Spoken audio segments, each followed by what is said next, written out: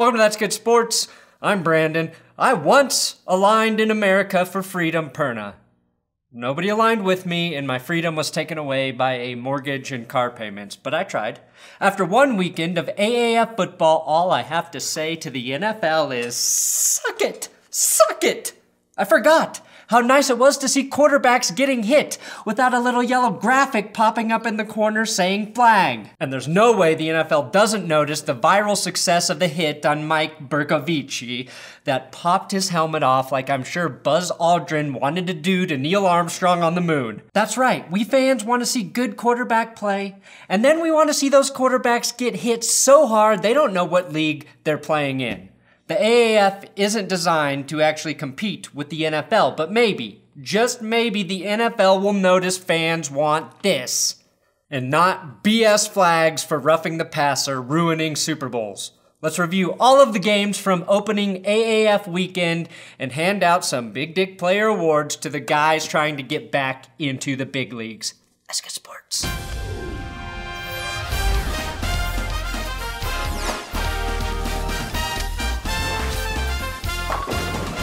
Please, if you're new to this channel, subscribe. And if you're already subscribed, I would appreciate you clicking the notification button so YouTube doesn't make me obsolete. This episode is sponsored by Vincero watches. Watches so nice, I bought them thrice. 2 for me and 1 for my wife. Yeah, I'm wearing my wife's watch. She's out of town. Who doesn't try on their wives' things when they're out of town? Anyway, this is going to be your Valentine's Day gift, so don't tell her. If you want to get your lady friend a gift that stands out this week, Vincero has tons of options for you to choose from. Or maybe you just want to be selfish and buy yourself a luxury timepiece. I have the Chrono S matte black watch and the Bellwether silver and white watch. I wear the Bellwether when I am sailing my yacht via my imagination. Unlike my given name, which means loser, Vincero means I will win. If you're looking for unique watches that don't have a cookie cutter design or are not part of some minimalist gimmick designed to overcharge you for less, check out Vincero. And you can use my promo code GOODSPORTS or my link in the description for a discount on your order. Good Sports, link, save some money at Vincero. First, we've got the Orlando Apollos dismantling the Atlanta Legends 40-6. A simple question, what is the difference between a god and a legend? Or as Kanye would say, what's a god to a king? Well, about 34 points based on what we saw in this game. So what is a god to a non-believer? Because the non-believers are now Legends fans. The Legends were a disgrace to the city of Atlanta, the city of champions. Yes, that's champions plural. The Braves, of course, have won. The Atlanta MLS team won this last year. And the Falcons, at least, have 3/28ths of a Super Bowl win. Now the only record the Legends can pridefully don in the AAF Hall of Fame one day is that my all-time favorite kicker, Young Ho Koo, scored the first points in AAF history. Which was cool, until you realize that almost everything that happened this last weekend was a first in AAF history. The Legends were so bad, they couldn't even capitalize off of one of the worst muffed punts I've ever seen. Either AAF players wear cups, or that ball ricocheted off the returner's erection. You think he pretended to be hurt here? No, that's a ball-on-ball crime.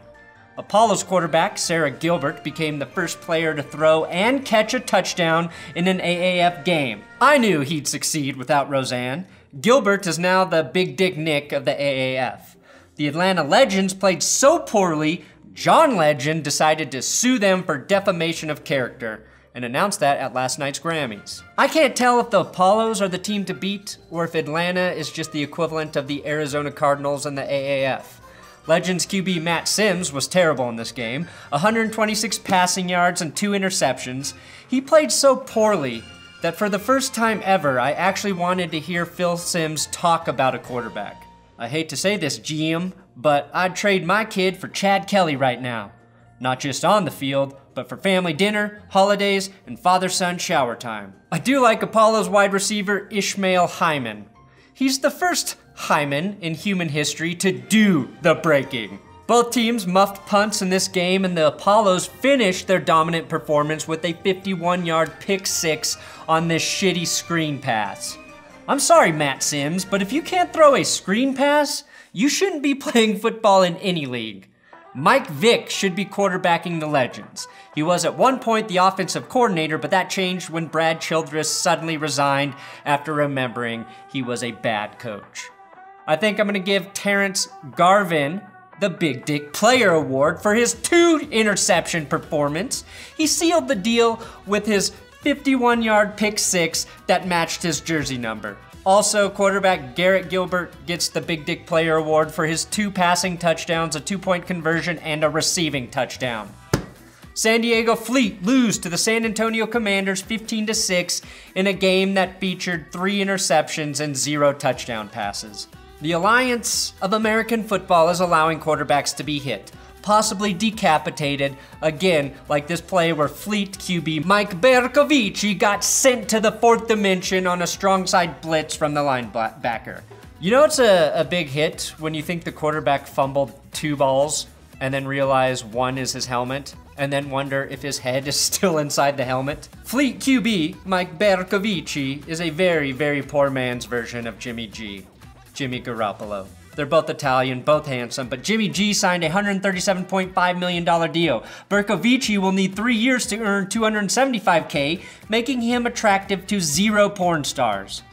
But does leave the door open if he wants to date male porn stars. A man on a man. The only big flaw from this game I noticed was with the hot mic, CBS had to cut sound over and over again because football players are constantly fucking swearing. And he's got a gaping hole. And if Hard Knocks has taught me anything, it's that you can't expect football players to not swear. They swear like sailors in a Quentin Tarantino movie, which would actually be a really good movie. The other issue I noticed was the AAF streaming service on their app did not work. I tried to watch from my phone, and this is what I got. It was a live feed from hours before the game, and I have no clue what the hell this animated version of the game is. It looks and feels like a boring match of Tecmo. Besides that big hit, the first half of this game was exactly as entertaining as the Super Bowl. And I will chalk that up as a win for the AAF. Now, if you can clean up the mistakes, Logan Woodside might be a decent quarterback for the Commanders. Bercovici was replaced by Philip Nelson in head coach Mike Martz's first big in-game adjustment. But that didn't stop the Commanders from finishing the game with 6 sacks and a couple picks. The final, an interception by Zach Sanchez in the end zone. It's almost like we mentioned Zach Sanchez in our preview episode here. It was almost like I mentioned Orion Stewart in the preview episode as well, who also had a big pick early in this game. What I noticed is the Commanders need to learn to finish drives. Woodside's worst throw was this pick in the end zone, reminiscent of Kyle Orton. Great between the 20s, terrible in the red zone. They should have scored more than 15 points in this game with their trio of ball catchers, Mikhail McKay, Alonzo Moore, and Greg Ward with 80, 78, and 65 yards receiving, including one NFL-worthy catch by Ward down the sideline. I think San Antonio has a legit defense, and obviously Shaan Sackmaster Washington is getting a big dick. On to Sunday's games. Memphis Express 0 points. Birmingham Iron 26 points. Thank you, Memphis, for becoming the first team ever shut out in the AAF. I knew I was going to hate you, and you proved me right by being terrible. I made fun of most teams' names and logos in my last video, but you're still the only team with the truly uninspiring name, Memphis Express. The crazy thing is, if you do get a job at, say, FedEx in Memphis, you'll probably earn more than the AAF players. Now, this game proved that Christian Hackenberg is Christian Hackenberg no matter what league you put him in. He probably throws bullets over his uncle's head when they play football in the backyard on Thanksgiving. 87 yards, 1 pick, 0 points, and a whole bunch of fucks. You can hear him. Giving him the dirtiest mouth of any Christian I've ever heard. The only player he made jealous with his 3.8 yards per attempt was running back Trent Richardson. Richardson had the most Trent Richardson stat line ever. 23 carries, 58 yards, 1 fumble, 2 touchdowns. He's already in mid-season form, and I'm convinced that Richardson is trying to get the elusive 1-to-1 carry to yard ratio in every game. He's not a bad running back, he just has OCD. Former Rams quarterback and current Iron quarterback Luis Perez looked as good as any of the QBs this weekend. Out of all of the passers in this league, he probably has the best chance of making it back to the NFL by the start of next season. Good for him, bad for Birmingham. Also bad for the bowling community because Perez gave up pro bowling to be a quarterback. Just like when I gave up law and medical school to start a YouTube channel. I was on track to become the first doctor to be able to file a lawsuit against you while inspecting your colon for polyps. A family dream I never lived up to. The city of Birmingham also said they want the Raiders to play their home games at Legion Field, where the Iron play. I don't know if the Raiders will go for that, because like in Levi Stadium, I don't think they want to play somewhere where they're only the second best football team.